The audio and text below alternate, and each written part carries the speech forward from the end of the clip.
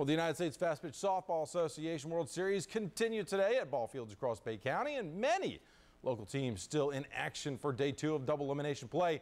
In the 18B division, the Panama City Rage hit it against the Patriots out of St. Louis, Missouri. Tied at 2, Patriots bases loaded. Vernon's Lauren Register fielding her position well. Holmes County's Jenna Belser with the stretch to get the second out of the inning.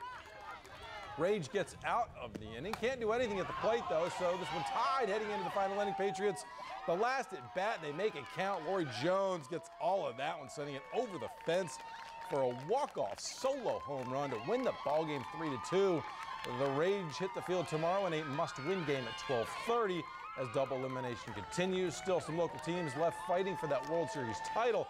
In the 16A division, Team North Florida getting an 8-4 win today to stay in the winner's bracket. And they play tomorrow at 3:30 against the Aftershock out of Bristol. In 16B, the Panama City Poison and the Panhandle Heat play each other in a winner-go-home game at 11 o'clock in the morning. And the Lady Lightning still in the winner's bracket with no losses. They hit the field at 2 o'clock tomorrow.